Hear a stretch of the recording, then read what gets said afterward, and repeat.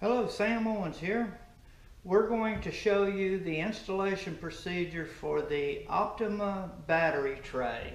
This is for the 2017 Slingshot, and you can recognize it with this tab that sticks out.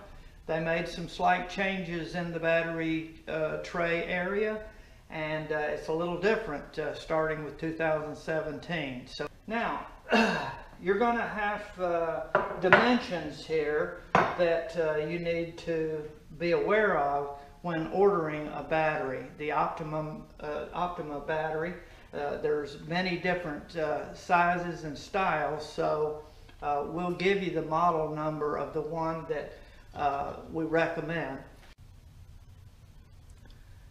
Now, with a T40 torque bit, you're going to remove two screws here. We just remove both of these.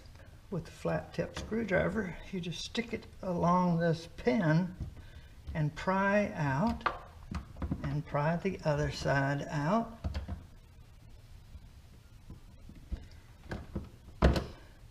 And they should just pull right out, each of them. Now, if you need pliers, you can do that. And then we just pull this whole little assembly out. These are little pop pins. Okay, put those aside. You're going to use them again. Okay, now we need to get this out.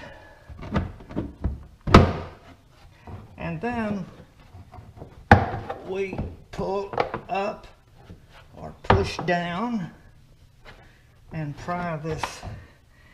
Yeah, I think it's down. And this is what it looks like. You'll want to notice how things are hooked up. This right here is your ground, your negative terminal. This is where it grounds it to the frame. And there is your positive terminal. It's covered with a red cover so that you don't accidentally short that terminal to any of this ground frame. Or if you short this terminal with this terminal with, say, a screwdriver or a tool, you're going to get a bad sparking condition, and you could even have the battery to be damaged if it were to stick and weld, and you want to be cautious about this. So the first thing we're going to do is make it a lot safer by removing this ground first. So with a 10mm socket or tool of some type of your desire that will fit in there, this 1/4" drive socket seems to work pretty good. You have one wire right here is going to the battery tender. So, and this is the positive side, so those will need to be reconnected later. But now we're a lot safer, and okay, now we're going to start taking this battery strap out, and part of it is taking these two bolts, as we said, remove them. But this is slightly in the way, so we're going to remove this cover to gain better access. So you just squeeze here, and you'll see there's 3 fuses in there, and that's what they are. So this is good to know about this location of your fuses. So now we'll just take our 10mm and we'll just take this loose. Take this one loose too. But be careful of your fuses there. And we'll loosen this one up also. All of these are 10mm, and you don't need to take this loose. You can leave this like that because there's a cutout on the new battery tray.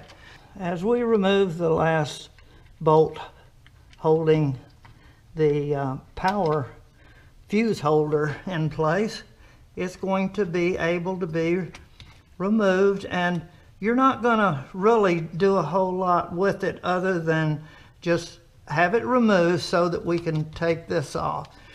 And keep in mind, now would be a good time to protect those fuses from damage by putting the cover back on and just squeeze her in place and just put over to the side. Remove this.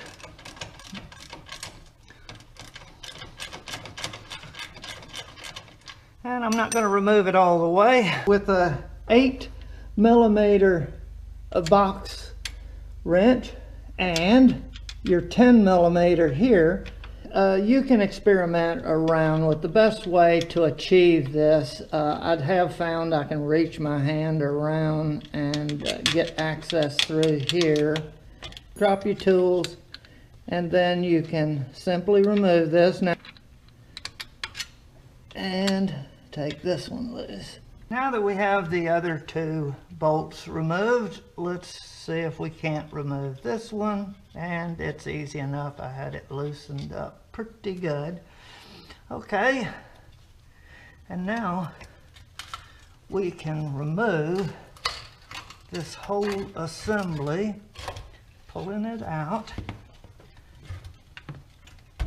But be aware that we have to remove the positive terminal here. And since we have our ground off, we still want to take precautions not to touch things, just to be on the safe side always. Oh my goodness, that nut was loose already. It was not tight. I could have ended up with a problem at some point. Loose terminals are not good for battery connections. Okay, so there, you see, before I take it loose, this is the battery tender, and this is a fuse right here, and this is a cover. I'm not going to take it off right now, but that's how you get access to the fuse if you were to blow that. Okay, so now I take this nut out, and there's my connection. And I'm going to put this over to the side. To get the battery out, get you something that will allow you to slide the battery out onto it. I found this box that's the perfect height. You probably have something in your house that will equally do it. So now on the back side is the tab hangs down for this bracket. So it's going to want to hit the metal here. So if you take your finger and pull away as you guide it and tip it, you probably will make it. And it's just like that. And pull her on down. Okay, once you get it out, then you can take the battery over to a safe location. Don't let any of this material short across these two terminals. So you guard that very carefully, and right now we could remove this.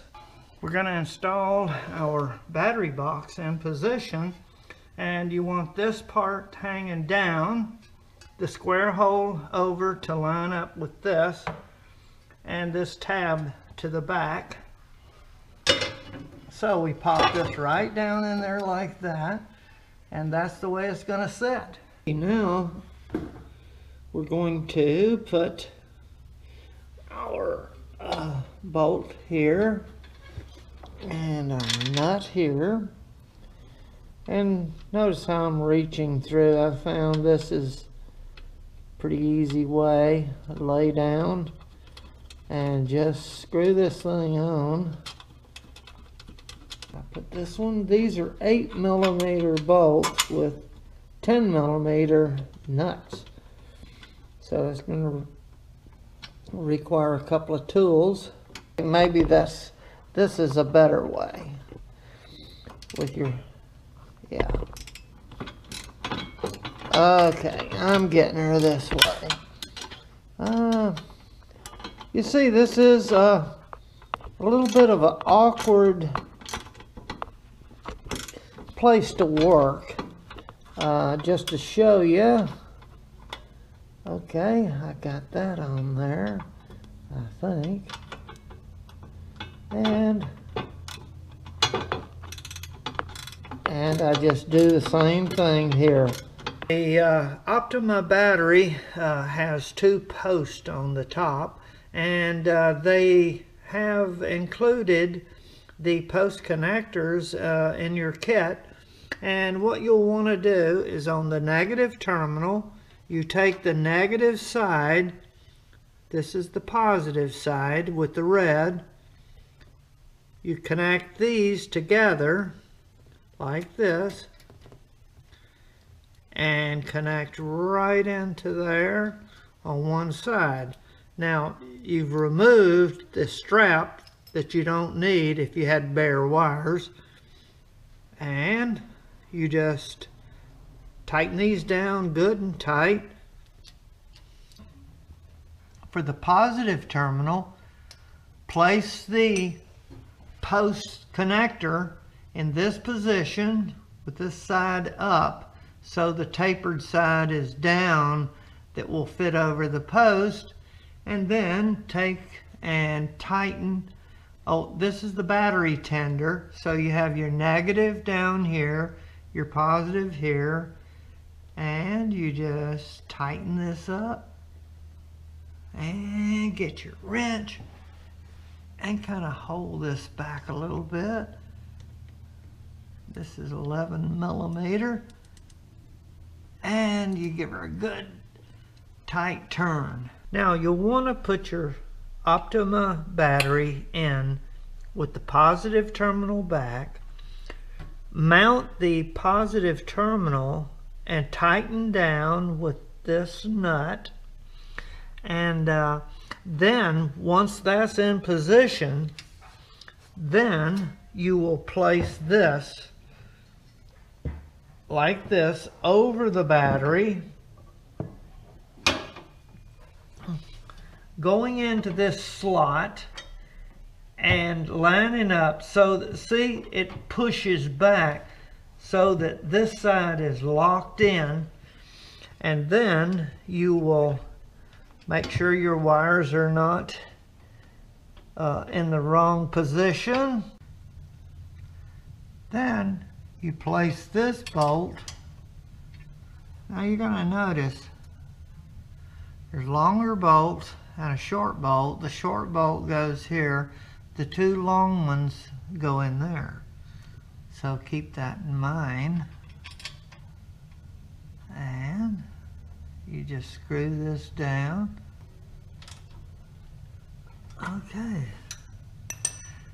Now the next thing is we get this locked in with the 2 bolts here. And what we do is unplug this so that we can get access to it. And we put this back here. Put your bolt, this one, right there. Tighten her down as much as you can with your hand.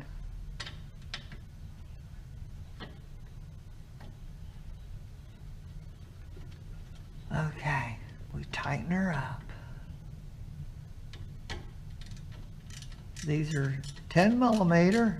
Okay, watch your fuses there. You don't want to have your tool damage them. Then last, you will put this terminal on the negative. That's the installation of the Optima battery tray for the 2017 Polaris Slingshot. Now, we have our battery in position, connected, everything is great.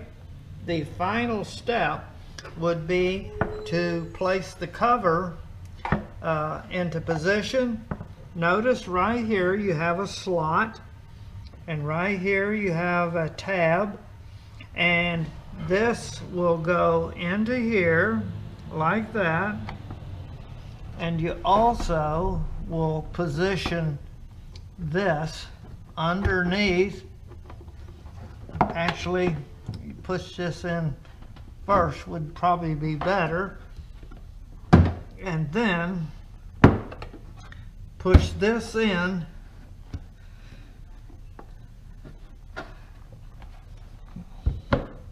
Okay, once that's in, then kind of bump up T40s, making sure that's in position, and we just go right in here.